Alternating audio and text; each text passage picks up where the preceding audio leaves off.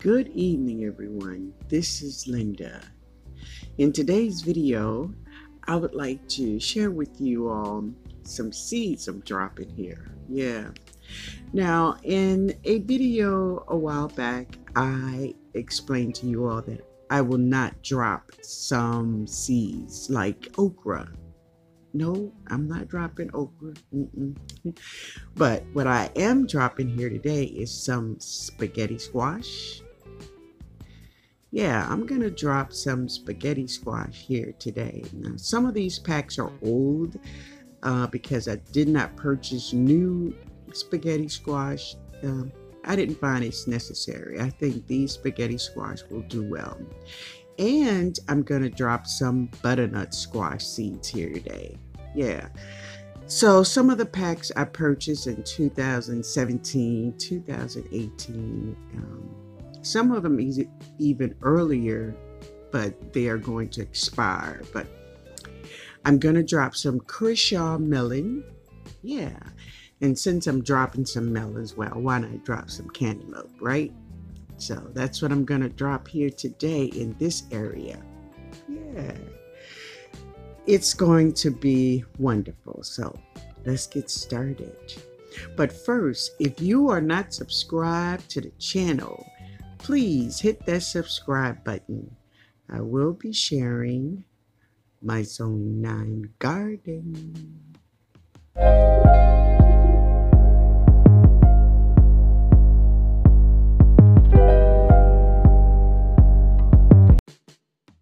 All right, guys, so now I am planting my spaghetti squash.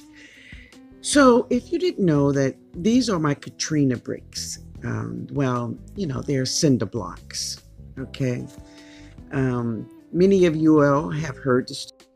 Yeah, you all have heard the story of how I acquired these bricks.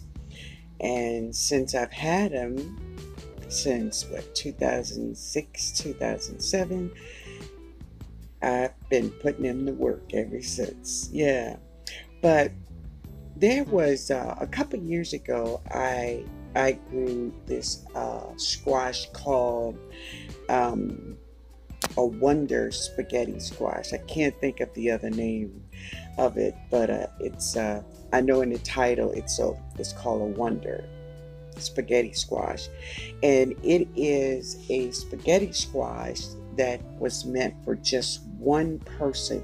It was small, and yeah, it was very, very delicious. I'm gonna put the name of it somewhere and a picture so you can see that spaghetti squash that I grew. It was delicious and it was prolific. There were so many of them.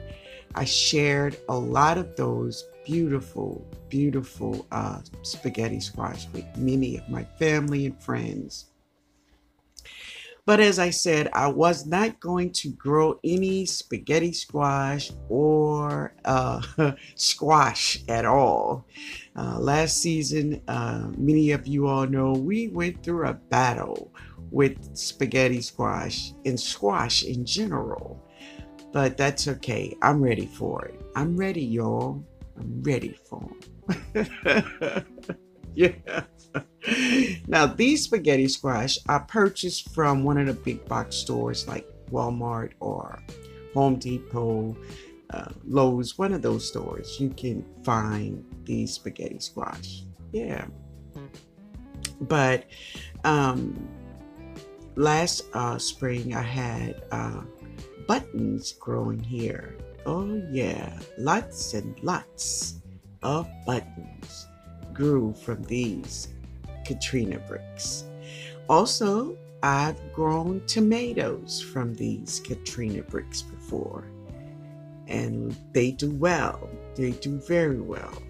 So if you have some cinder blocks somewhere around in your yard, you have some planting pots. You have some planting pots.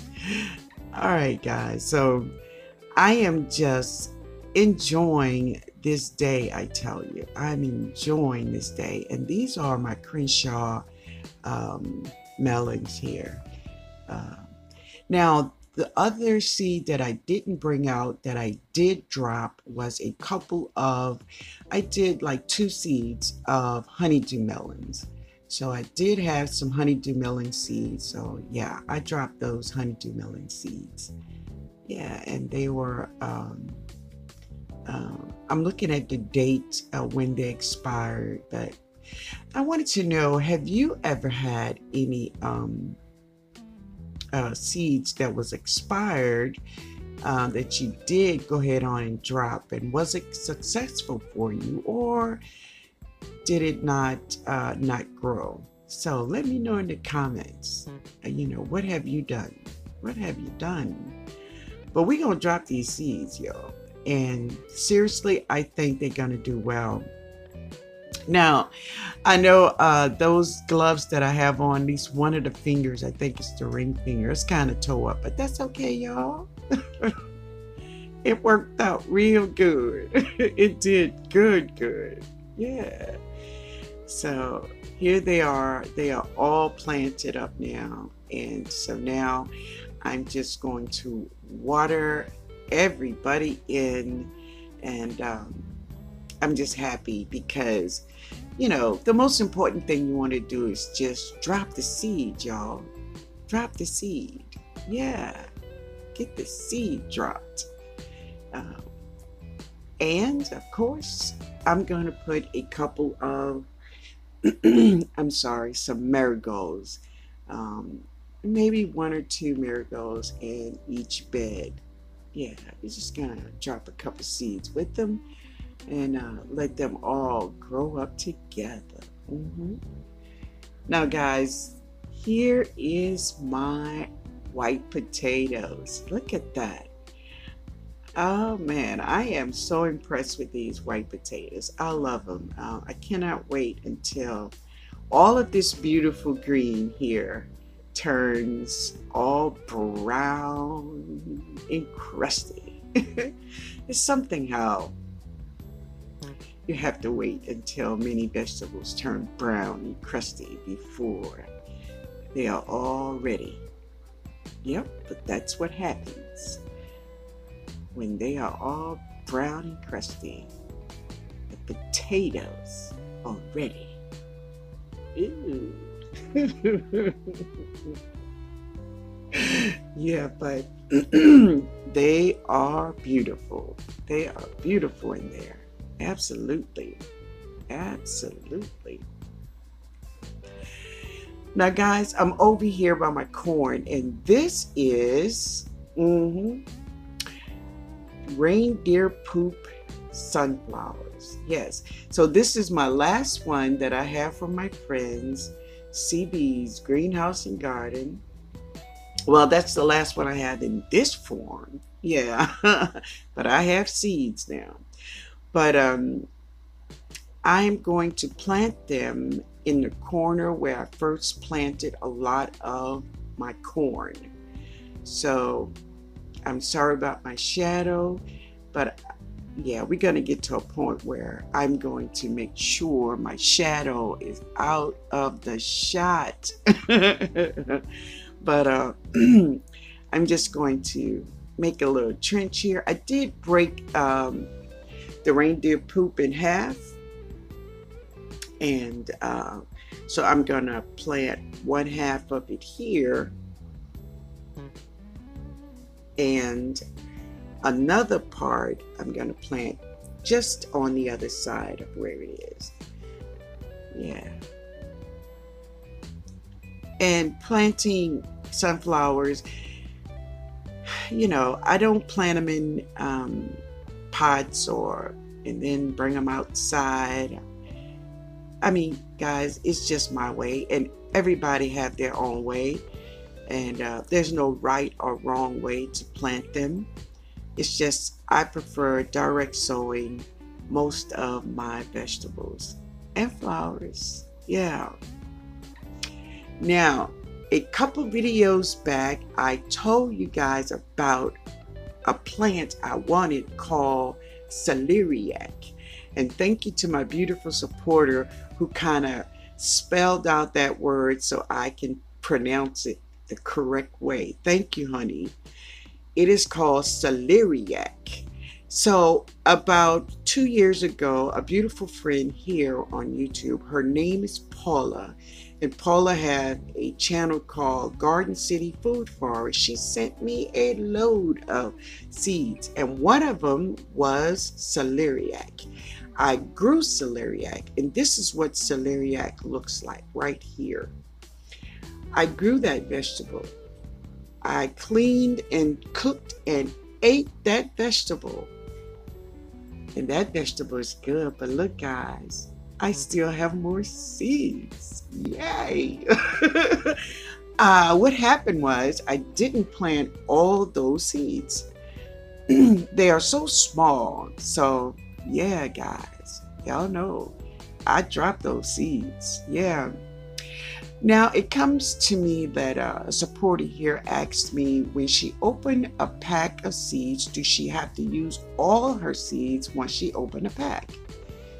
Well, that's your answer. No, you do not. Just take them, fold them up, put them in an envelope or whatever, and save them for whenever you're ready to plant them again. Maybe you want to plant a second planting, or just for sharing. But no, you do not have to use all your seeds in the pack once you open it. Yeah, so I think I planted, the seeds are so small, so probably I put about 20 seeds in there, and I still have more celeriac in that pack. So I'm excited, and I'm just happy to drop those seeds today. Yeah, so I'm looking forward to it. Now, celeriac takes a long time to grow from seed to harvest. If you would like that information, just let me know in the comments, and I will get that to you. Yeah, but I am excited for growing this vegetable. It was delicious, y'all. It is in the celery family. Yeah, it's in the family with the celery. So, yeah, the celeriac is planted. Isn't that amazing? Just when you think you don't have something, you have it. Yeah. So now I'm just going around this tree. I have this is the tree that I planted here on my property, and this is just some saved seeds that I have. These are just some sunflower seeds that I saved from last season, and I'm going to just plant them all around the tree here in the yard. I have a mint plant here also right there.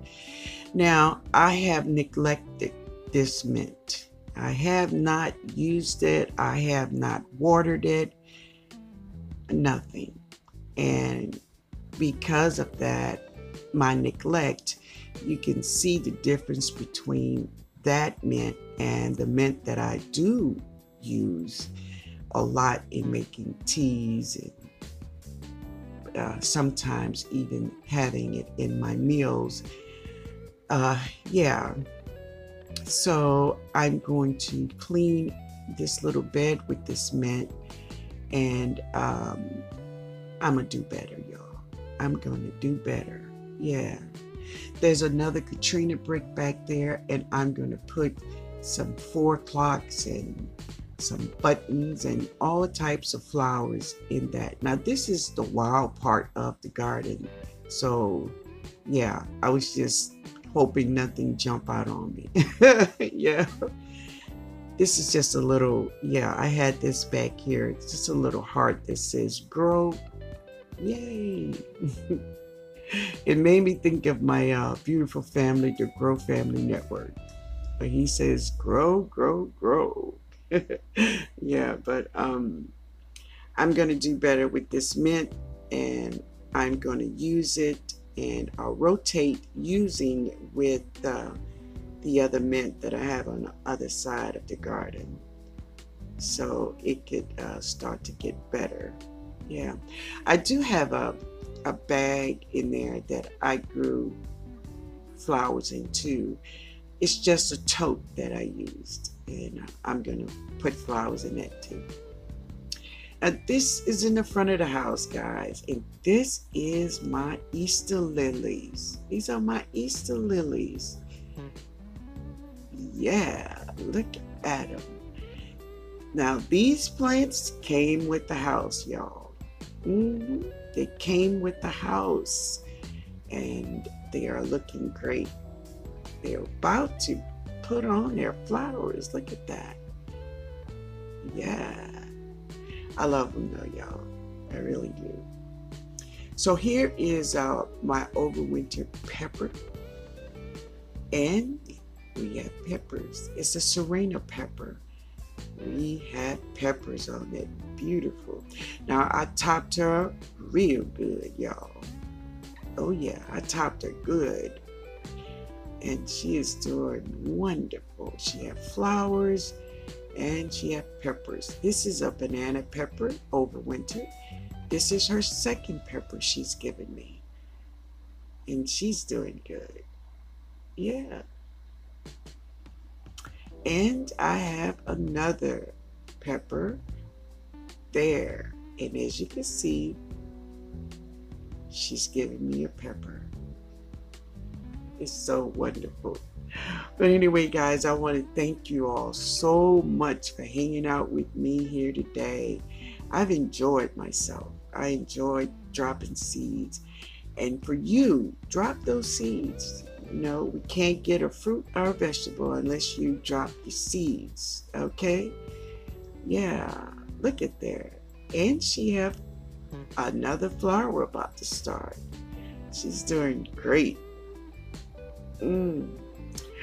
Yeah, but it's a wonderful day. So you all stay safe, stay home. Later, y'all.